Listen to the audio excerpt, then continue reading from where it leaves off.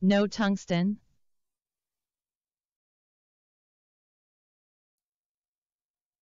Introduction.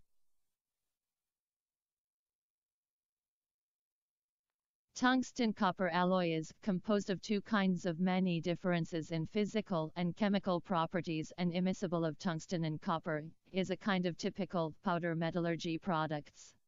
Currently, most of tungsten-copper alloy materials fabricated by powder mixing, pressing, sintering method of infiltration.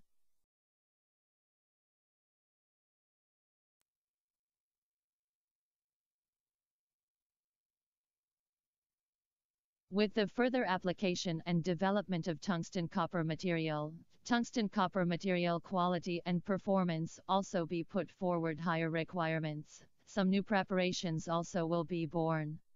Tungsten-copper electrolytic process can disperse the powder uniformly and achieve the industrial sintering requirements, which is a new kind of process with a broader application prospect. Processing.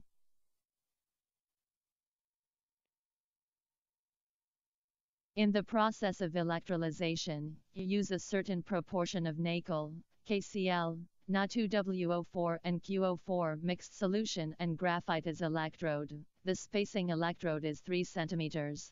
Temperature controlled at 780 degrees, 800 degrees.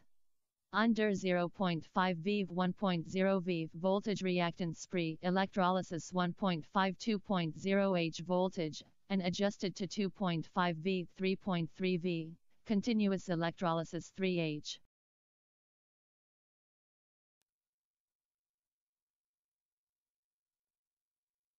The electrolysis product was boiled with distilled out after the addition of an appropriate amount of note solution for soaking, filtering and drying to obtain final product. Finally, use X-ray diffraction analysis, scanning electron microscopy and energy dispersive spectroscopy to analyze the product phase, morphology and granularity. Advantages. Copper particles are dispersed more evenly, no agglomeration occurs. Smaller than the copper tungsten particles adhere to the larger particles of copper particles and is more tightly wrapped.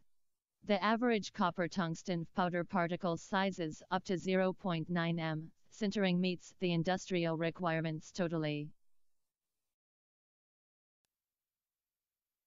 More details.